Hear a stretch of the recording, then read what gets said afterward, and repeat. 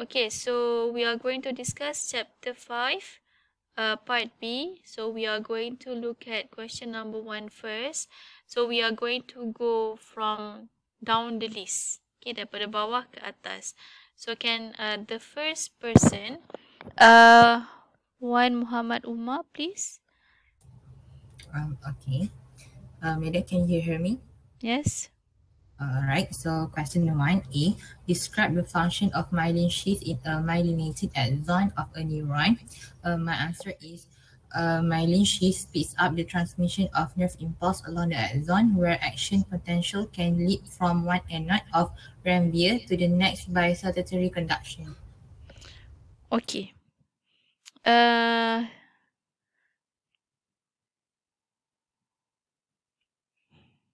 Untuk point awak tu, you only get, walaupun panjang kan your explanation, you only get for 1 mark.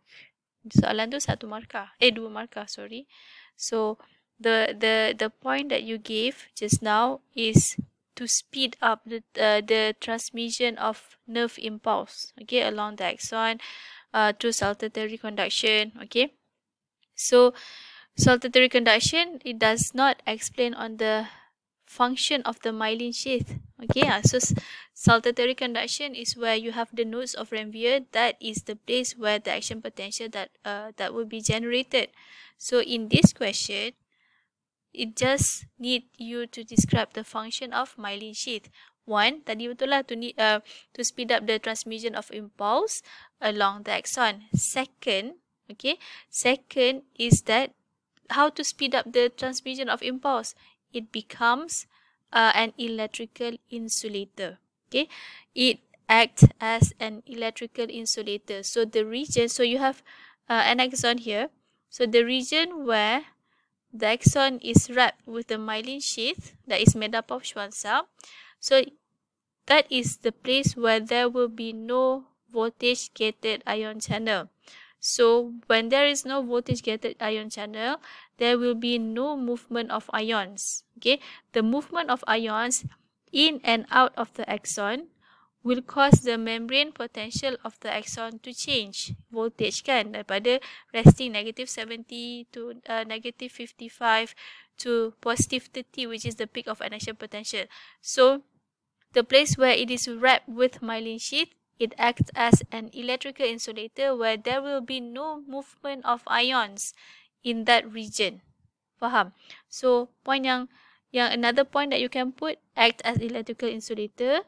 Point yang kedua adalah it prevents the movement of sodium and potassium ion, or prevent ion to move through it, or prevent the generation of electrical impulse. So kat mana yang berlakunya electrical impulse? Only at the nodes of Ranvier. Awak tak payah nak terangkan pasal saltatory nodes of Ranvier, because the only thing that you need to explain is the function of myelin sheath. Okay, I repeat, act as electrical insulator. Why? Because it prevents the movement of ions, sodium and potassium across the membrane. Third is to speed up the transmission of impulse. Okay, to along the axon. Kenapa speed up the transmission of impulse? Sebab antara myelin sheath tu akan ada gap, which is nodes of Ranvier. Okay, so here is where the action potential will be generated. Okay, so from one node to another node is the saltatory conduction. Okay, so unless the question asks on the function of nodes of Ranvier, then only you cakap pasal saltatory conduction. Faham Faham, Meda. Okay. So next, Sharifah Nur Aina. To identify what it represents and explain its importance. My answer is E is threshold. Threshold potentials are necessary to regulate and propagate signals, signaling both the central nervous system and peripheral nervous system. Okay, point yang pertama tadi apa?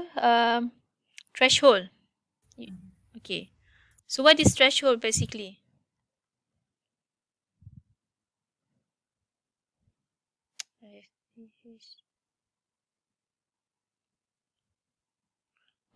What do you understand by threshold?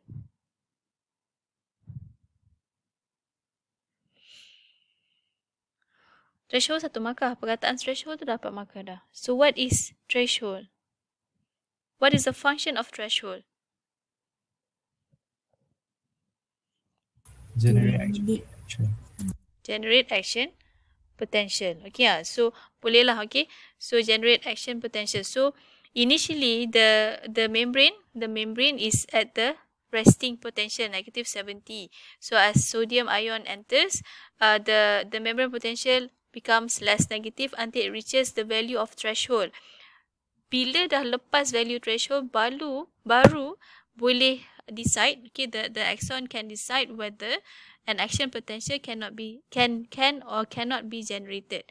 If exceed threshold, then an action potential can be generated. So it triggers, the second point is that it triggers an action potential. The second point. The third point is that kenapa boleh jadinya action potential, or what happened during threshold? The membrane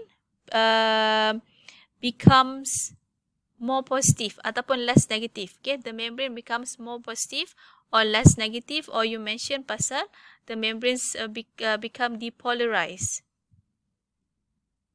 Okay, due to what? Next point, the sodium ion that enters into the axon due to the opening of more voltage gated sodium channel. Okay, so that is point, the points that you can include in your answer. Threshold, trigger action potential, due to what? The opening of voltage gated sodium channel. Sodium ion enters and causes the membrane to be depolarized or becomes more positive or less negative. Okay, so thank you. Tadi siapa? Sharifah kan? Okay. So next is Siti Nur Shafika. Number 3. In figure 7, A is resting membrane potential. Describe how the resting membrane potential is maintained. So my answer is resting membrane potential maintained by two different types of ion channels, sodium potassium pump and sodium and potassium lead channels. So second point, there is a higher concentration of the potassium ion inside the cell in comparison to the outside of the cell. So it creates potassium ion gradient. So the following of concentration gradient, the potassium ion will diffuse from the inside of cell to outside of the cell by leaky channels, and as potassium ion leave the cell, it increases the number of anion trapped inside the cell, which accumulate the negative charges, and the positive charges accumulate outside of the cell. Therefore, more positively charged ions are being removed from the cell than trapped inside of the cell, which accumulate the negative charge. Salah baca. Then entering it, making the inside environment of the cell comparatively negative to the outside. Okay. Your answer, this one, is it, did you answer according to your understanding or you get from another source? I search for this to understand. Okay. Okay, so basically, if you look at this, semua point awak ada. So make sure whatever you answer, you understand what you are answering. Okay. So, apa yang awak boleh concludekan daripada apa yang awak jawab tu tadi? You just now you read your answer kan, tapi apa yang the basic understanding that you need to know on the resting potential here? Kenapa? The separation of charges, which the inside is more negative, creates an gradient, and then the potassium are allowed to leave, and the sodium cannot enter the cell. So,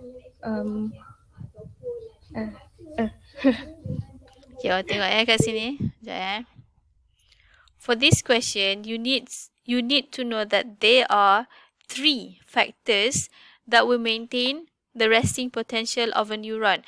Semua sel Okay, semua sel termasuk sel neuron yang dalam keadaan rest. Okay, semua sel termasuk neuron dalam keadaan rest. Dalam sel tu, it is negatively charged. Luar, sifat sel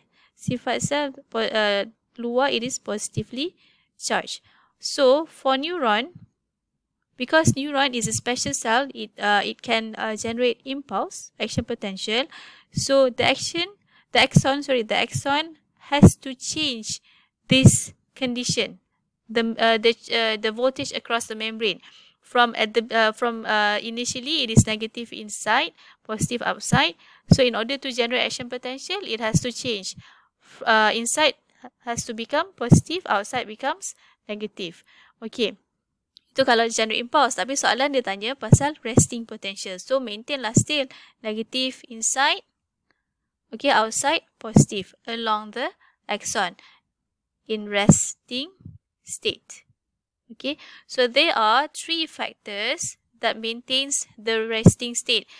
One is the presence of fixed anions.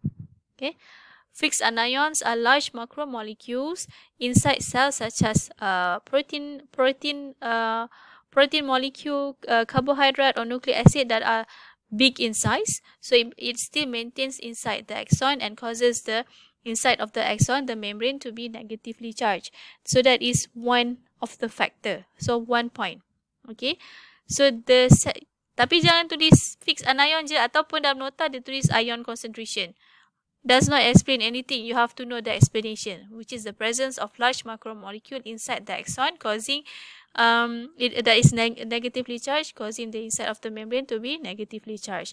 Second adalah the presence of, tadi ada mention kan, leaky ion channel kan. So the presence of leak ion channel. Okay, which is the leak ion channel for potassium is more. Okay, more compared to the leak ion channel for sodium, it is less. Okay, so less. Hari tu masa dalam lecture saya suruh awak ingatkan perbezaan concentration antara luar dan dalam axon dari segi concentration sodium and also potassium. So if I were to draw, okay, this. Okay, so here is the membrane of an axon. Inside is the cytoplasm of an axon. Okay, outside is the extracellular fluid or the interstitial fluid. Okay, so you have to know the concentration of potassium outside, the concentration of sodium outside, concentration of potassium inside, and also sodium inside. Okay, pergerakan ion sodium and potassium ni adalah selalunya, even menggunakan voltage gated channel, especially leak ion channel, adalah through facilitated diffusion. Okay, facilitated diffusion. Ciri potassium is that dia sentiasa move out. Okay, sodium dia sentiasa move into the cell. Okay, so because facilitated diffusion, potassium move out, maksudnya dalam sel ni potassium tinggi ke rendah? Dalam axon lah ni axon. Potassium tinggi ke rendah kalau melibatkan facilitated diffusion?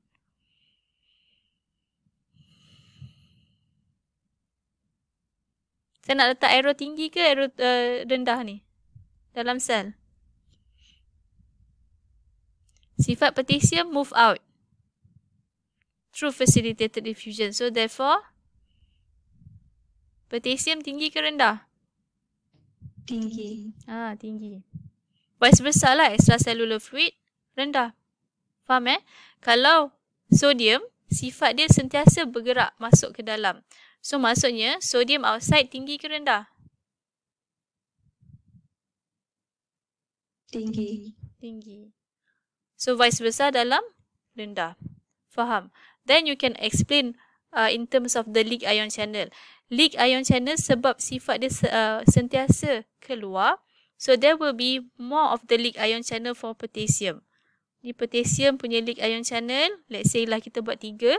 So In this case lah kan, kita buat 4 lah supaya tak keliru dengan sodium potassium pump. Okay, kita buat 4. Okay. So potassium keluar, potassium keluar, potassium keluar, potassium keluar. Sebab dalam dah tinggi kan concentration dia. So potassium diffuse out using the leak ion channel. And for sodium, there will be less of the leak ion channel. Okay, so sifat sodium masuk kan, tapi sebab dia less lah yang positive charge masuk banding yang keluar. Faham tak? Okay, so this will maintain inside of the membrane to be negatively charged during resting potential. More leak ion channel for potassium, more potassium move out. Less leak ion channel for sodium, less sodium move in. Okay, move in. So dua faktor tadi kan. Faktor yang pertama yang large anion. So first, fixed anion kan. So first factor. Second factor ada leak ion channel. More numerous for potassium, less numerous for sodium. Another factor is the presence of the sodium potassium pump. Okay. Sodium potassium pump. Okay, sodium potassium pump. So sodium potassium pump it is active transport. Okay, active transport. So vice versa lah pergerakan dia. Potassium pula masuk, sodium pula keluar. Tapi for sodium potassium pump, it only pumps in, okay, pumps in 2 potassium berbanding dengan 3 sodium that moves out. Kan? So maksudnya lagi banyak charge positif yang keluar berbanding charge positif yang masuk. So this again maintains the negative charge inside of the cell. Okay. Ini saya. Okay. So 2 potassium in berbanding dengan 3 sodium out. So these are the 3 factors that will maintain the resting potential of a neuron. Okay, faham eh? So this maintain the negative charge inside of the cell. So 4 markah. So all that explanation if you have in your answer, so you got the full mark. Boleh? Boleh eh? Faham? Okay. So next, person, Shirley.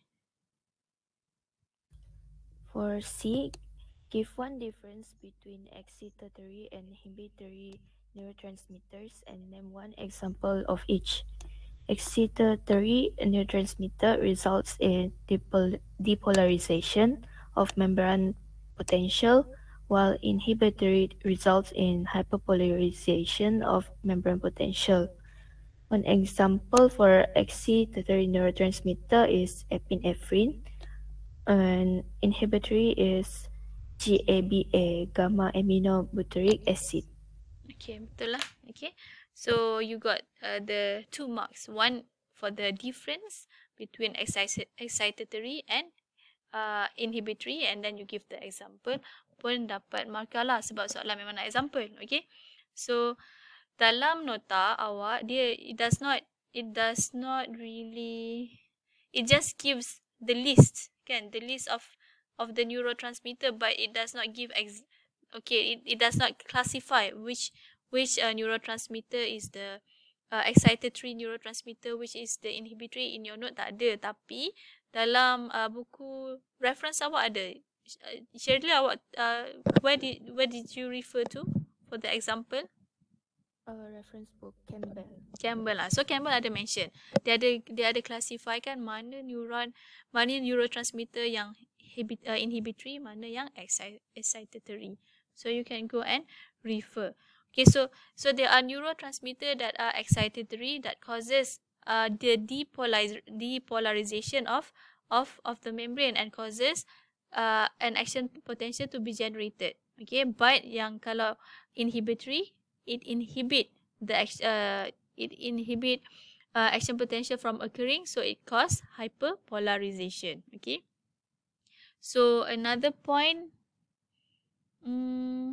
that you can include in your answer, kalau excitatory neurotransmitter, it causes EPSP, okay, which is excitatory postsynaptic potential. Kalau inhibitory, it causes IPSP, which is inhibitory postsynaptic potential. Okay, so itulah dia. So Shirley, thank you. So next, question number 2, Rashida. Question A1. How does the anterior pituitary gland differ from posterior pituitary gland? Anterior pituitary gland produces its own hormone in response to releasing hormone, while posterior pituitary gland secrete hormone produced by hypothalamus. Okay, so dia nak satu je perbezaan. Saya terkeluar ya. Okay, tak apa. Sekejap, saya try masuk balik. Oh, dia dah masuk balik. Okay, sekejap.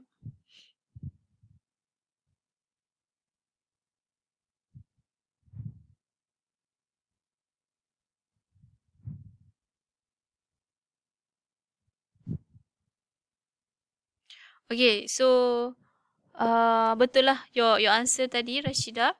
Okay, so the difference between anterior and posterior pituitary gland is that the anterior pituitary gland produce and secretes, okay, its own hormone, such as, for example, the hormone produced and secreted by the pituitary gland. You have the follicle stimulating hormone, luteinizing hormone, growth hormone, MSH, melatonin stimulating hormone, thyroid hormone.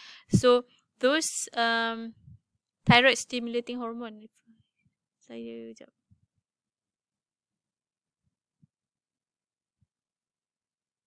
Examples of the hormones secreted by the gland you have to know. Okay, thyroid stimulating hormone. Okay, thyroid stimulating hormone, ACTH, can. So those are the hormone produced and secreted by the anterior pituitary. So why does the anterior pituitary capable of producing its own hormone? Because it is made up of cells. We call it as endothelial cells. Endothelial or epithelial? Epithelial cell, sorry. Epithelial cell. So it produce and secrete hormone dia sendiri. Tapi kalau posterior, it secretes hormone produced in the hypothalamus. Okay, hypothalamus.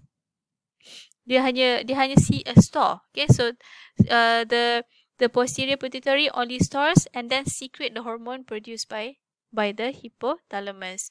So kalau another difference that you can include in your answer for that question, another point that you may include is the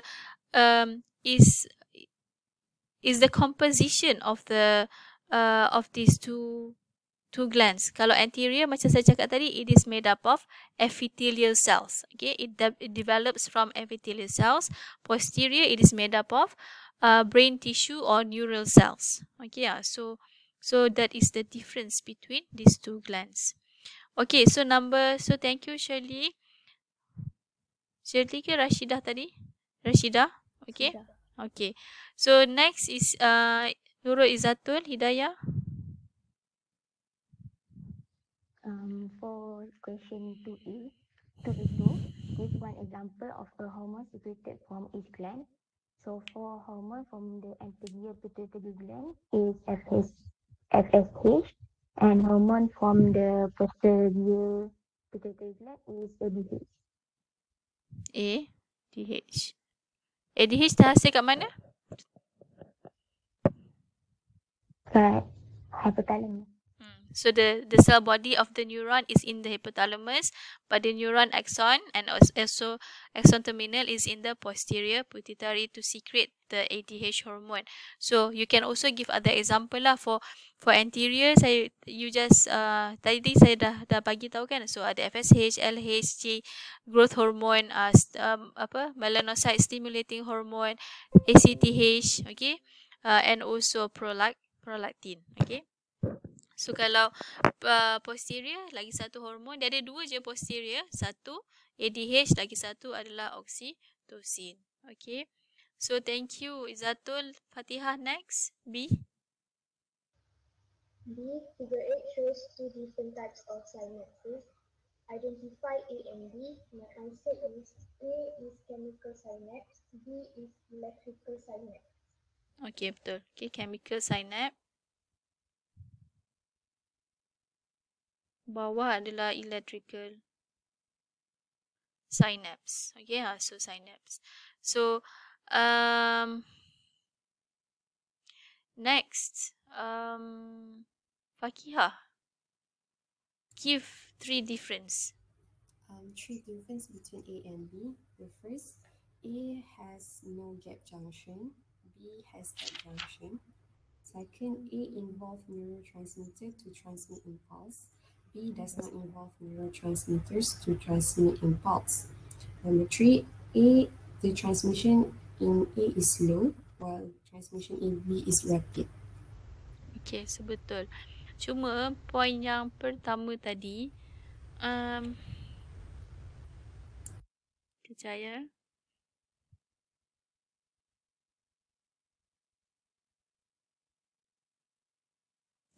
Okay, so saya lagi prefer kan untuk point, betul lah untuk awak punya point tu. Your first point, you said that A, which is chemical synapse, it does not involve any gap junction.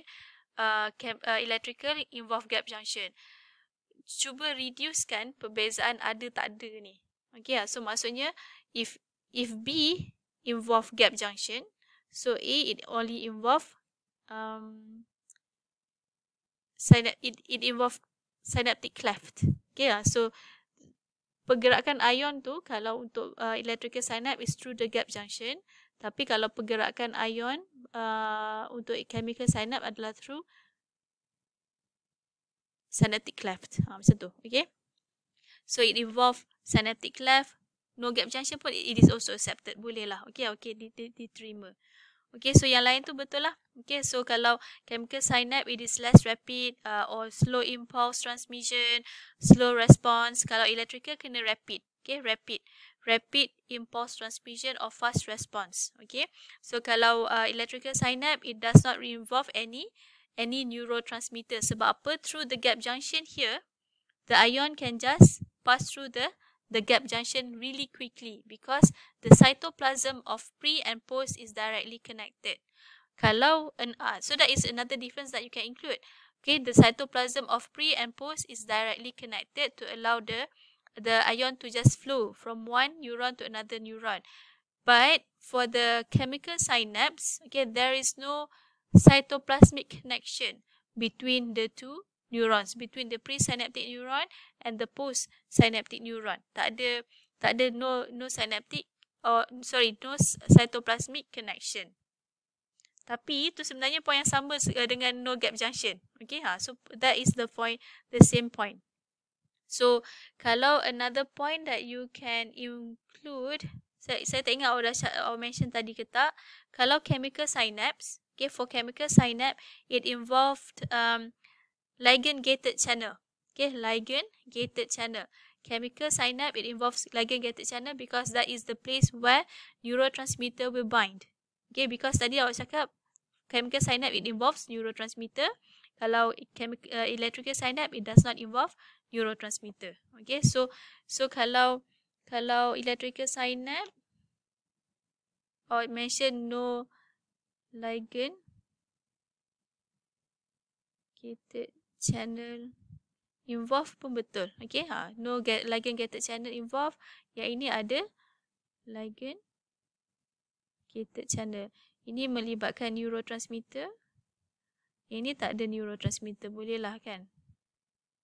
Yang ini tak ada gap junction. Yang ini ada gap junction. Okay, so yang ini awak boleh slashkan dia dengan melibatkan synaptic cleft.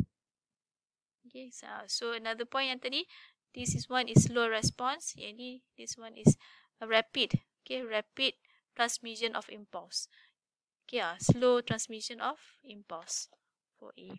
Okay, so those are the points that you can include in your answer. So thank you, Fakihah. Next is Yasmin, number 3. Ini soalan applied sikit. GABA may be used as a natural tranquilizer to calm panic attacks or anxiety disorders. Explain how GABA works in calming a person from this condition. When GABA binds to a receptor, chloride ion channel opens. And then chloride ion enter the cell and inhibit the transmission of neural impulse. Boleh lah, betul lah. Okay, you got the dia dua markah je. So betul lah.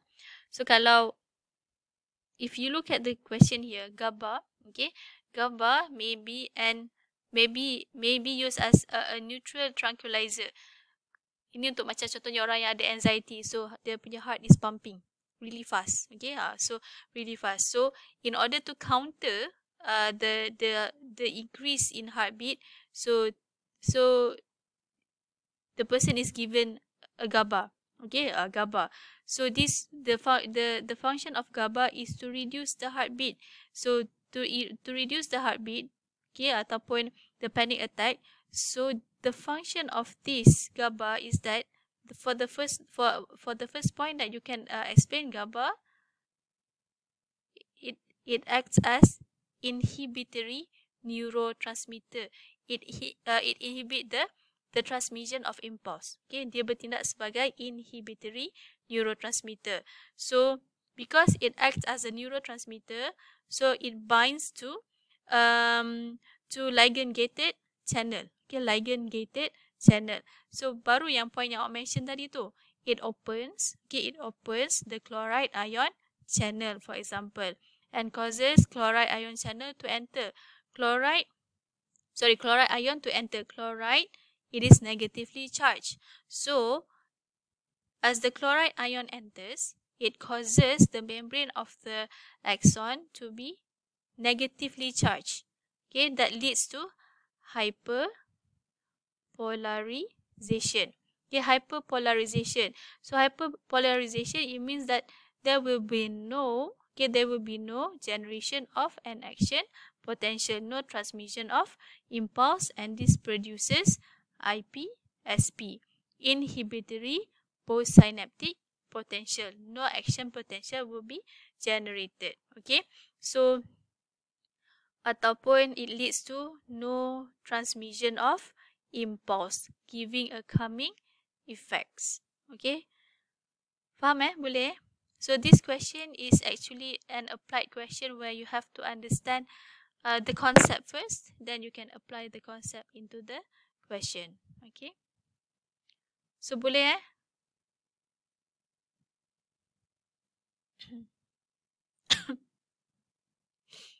Okay, so next, Shakira.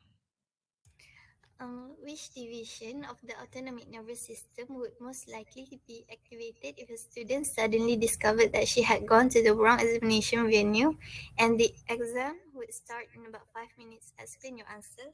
My answer is, it is a sympathetic division.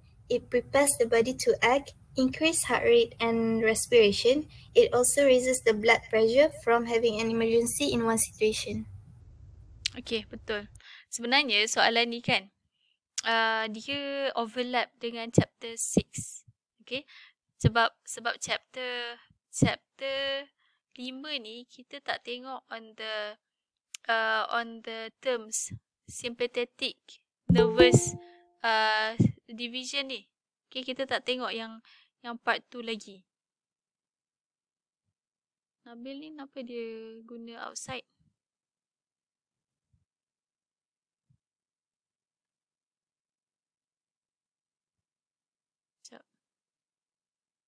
Okay.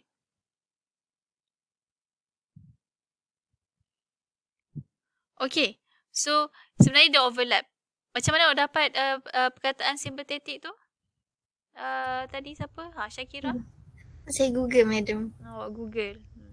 This sympathetic, dia ada dua division ni. Kita ada satu sympathetic, satu parasympathetic. Sympathetic, it increases your heart rate, your metabolic rate. Okay, due to, for example, from the release of the hormone or neurotransmitter epinephrine contohnya. Okay. Tapi kalau parasympathetic, it slows down your body function, more relaxed. Tapi orang ni dia dah gelabah, dia lambat masuk exam kan. So obviously the heartbeat of this person would be very fast. So this is sympathetic nervous division. Okay, sympathetic nervous system. So 1 point. Second point adalah untuk it is the body response for fight and flight response or reaction. Okay, for the second point. For the third point, baru cerita pasal, baru dia boleh relatekan dengan chapter hormon ni. So it stimulates the adrenal gland. Okay, it stimulates the adrenal gland. Adrenal gland ada dua region, which is the cortex and also the renal medulla. So dia akan trigger the renal medulla to secrete the hormone epinephrine. Okay, epinephrine or norepinephrine. So that is another point.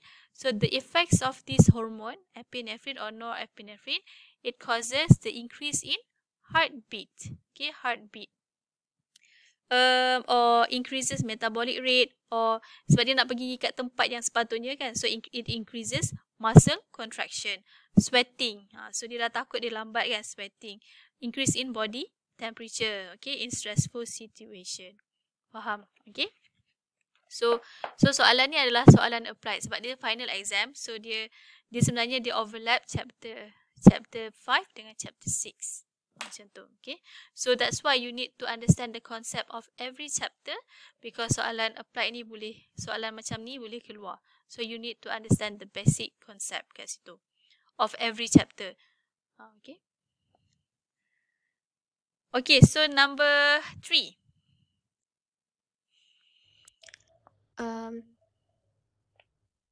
Okay, Sufia. Number 3A, name 2 hormones released by the anterior pituitary gland. My answer is thyroid stimulating hormone and follicle stimulating hormone. Dia sama macam soalan tadi je kan. So ACTH ataupun adrenocorticotropic hormone, LH luteinizing hormone, follicle stimulating hormone, TSH thyroid stimulating hormone, growth hormone, prolactin. Okay, so all the hormones by every glands you must remember. Okay, so dia boleh tanya soalan example macam ni. Okay, so B, the next question, Munira.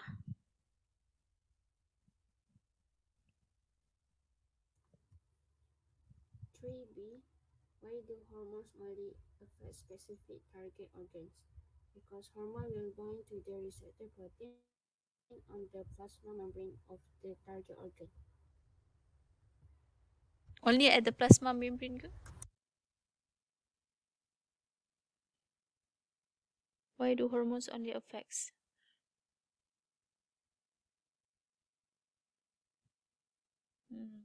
I understand kenapa awak cakap plasma membrane, sebab dia refer kepada anterior pituitary gland which produces only protein hormone.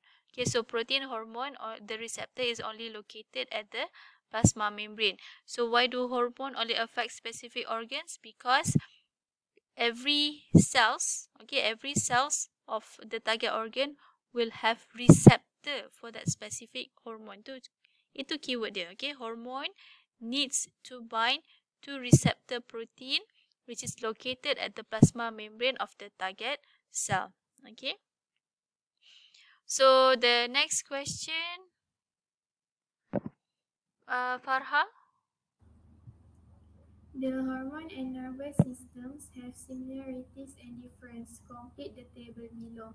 For the similarity, both hormone and nervous system function to maintain the homeostasis, and for the difference, hormone system has chemical signal while nervous system has electrical signal.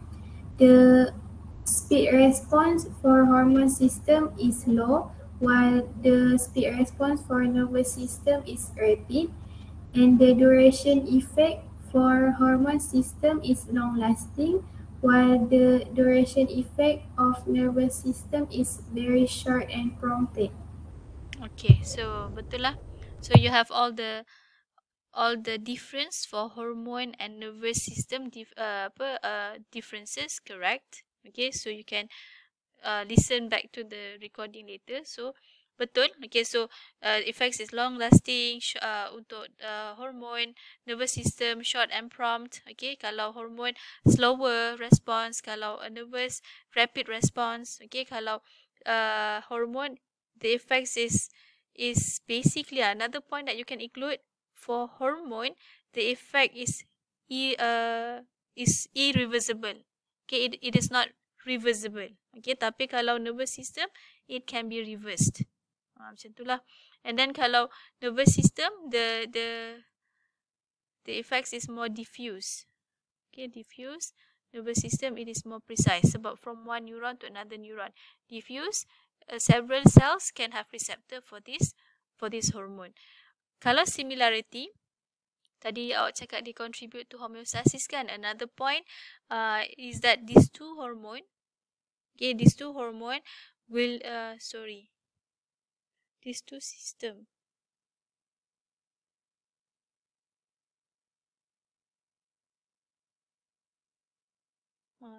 betul lah. Okay, itu betul. Your point, that is correct. Yang saya punya jawapan ni macam tak berapa nak tepat sangat.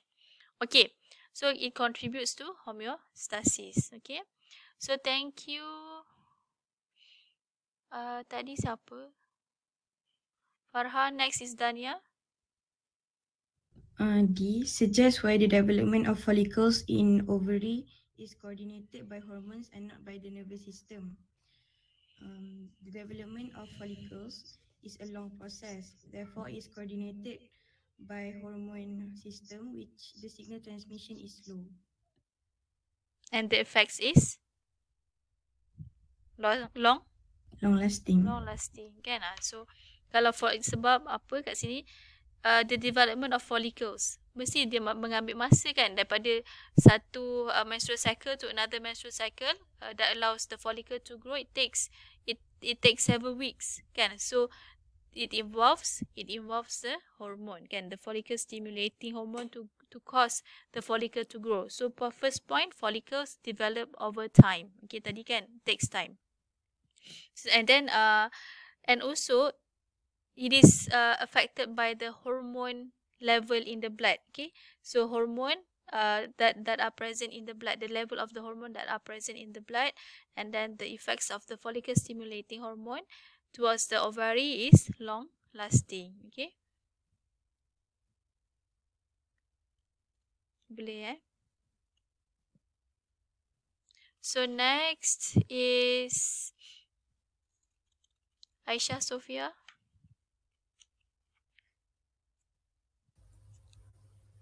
For question 4A, hormones are released by endocrine glands and transported by blood to target cells.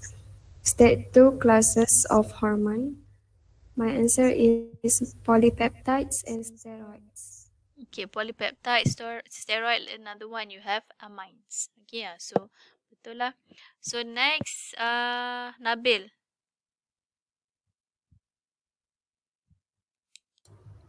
Name two hormones that are secreted by anterior pituitary. Thyroid hormone and luteinization hormone.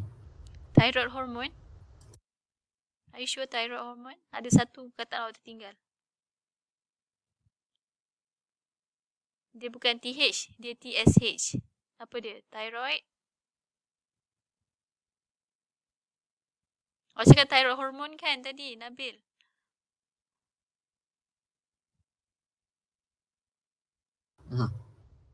Thyroid, it is not thyroid hormone. Thyroid hormone is by the thyroid. This one is by anterior pituitary. So it is thyroid stimulating hormone. So make sure tertinggal satu huruf tu, tak salah So follicle stimulating hormone, LH, GH, TSH, ACTH, MSH. Kalau awak tulis short form untuk exam juga diterima. Kalau tak ingat nama panjang, nama short form dia, kalau untuk previous batch diterima lah, tapi tak tahulah untuk batch awak tiba-tiba dia nak strict, dia suruh bagi full name. So kena ingat jugalah. Okay, so the next person, thank you. Nabil Irfan, please. For question 3, Roman, describe the mechanism of steroid hormone. My answer is steroid hormone is a type of lipid-soluble hormones that are being carried in the blood by attaching to a carrier protein. When this hormone arrive at the target cell, it will dissociate from the carrier protein and pass through the plasma membrane with ease. And my third point, they will combine with receptor in nucleus forming hormone receptor complex. Okay, dah ada 5 point. Semua ada. Your point is complete. Okay. Cuma yang last kali apa? What is the effects of the formation of hormone receptor complex inside the cell? It enters into the nucleus if the receptor is initially in the cytoplasm. It enters into the nucleus, so it will bind to a gene and causes either the gene to be activated or or repressed. Okay, it causes the expression of a gene or repress the expression of the gene. Okay, so itulah dia. Okay, so that is the answer complete. Okay, by Ifan. So next, B, Hadif. For question B, state 2 factors that maintain the resting potential of a neuron.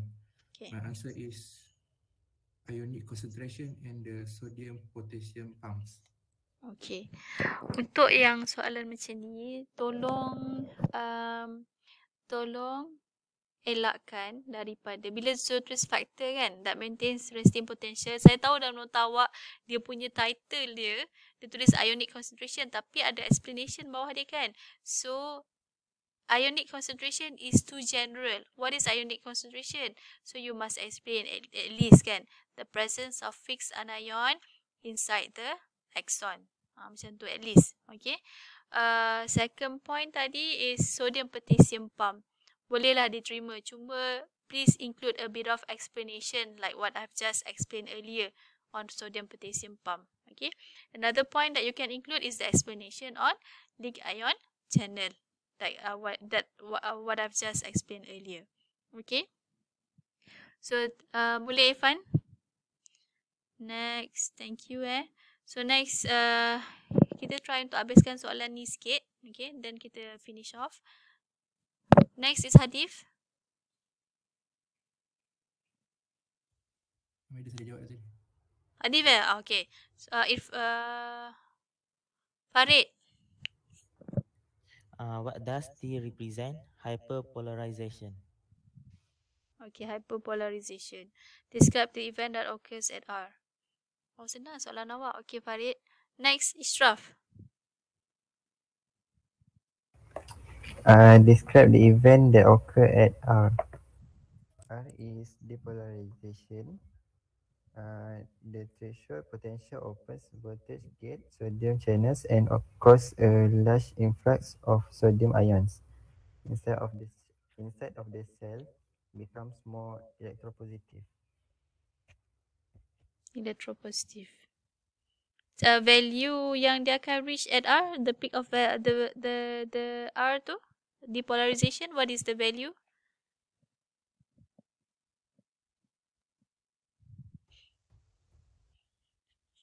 The peak of an action potential. So dia depolarize kan due to the influx of sodium. So sodium masuk and causes the membrane to be depolarized, become more positive. So what is the value at the peak of the action potential?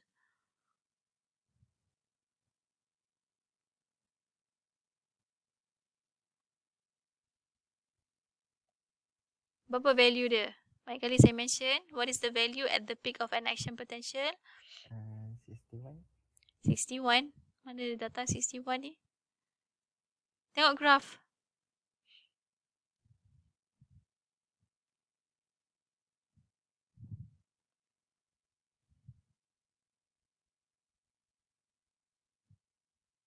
Dah bagi keluar habis-habis dah tu. Cepat. 30. Positif 30 kan. So positif 30 millivolt.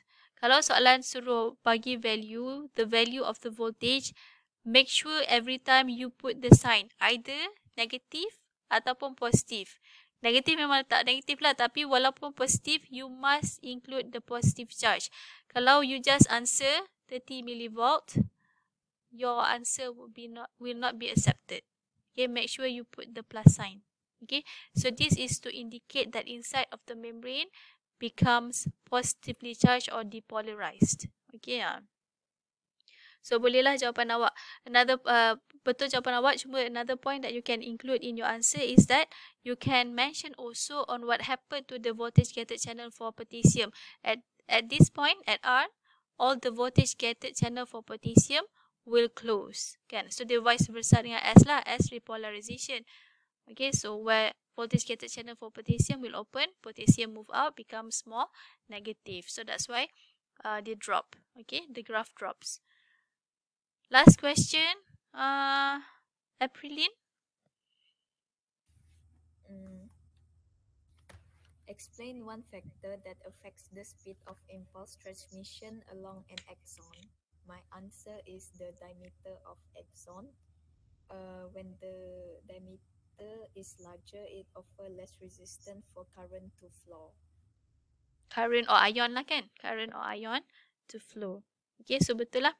So that is one of the factor that affects speed of transmission, the diameter of the axon. Another point, another factor that you have to take note is the presence of the myelin sheath wrapping the axon. Okay, so myelin sheath that causes the formation of the nodes of Ranvier and causes the action potential to transmit faster, because causes the action potential to leap from one node to another node.